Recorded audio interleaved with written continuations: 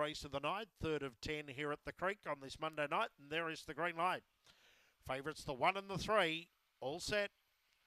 Racing, Rocky and Amy began well. Missing it was Rio Riley. It pushed back to near last. Favourites shuffle back two. From out wide, Farmore Coaches came across and led. Or Rocky and Amy went wide out of the straight. Didn't handle that first corner. Goes to third. Got that booty getting up on the inside of Farmore Coaches. 5 away, Rocky and Amy. 4 lengths to Where's the Pub. Followed by Cheyenne Nessa and Rio Riley. Down the side, the outside, Farmore Coaches. The inside, got that booty. Rocky and Amy still running on. And running on was Cheyenne Nessa. Getting to the lead, got that booty. Cheyenne Nessa late. I think got that booty just. For Cheyenne Nessa 240.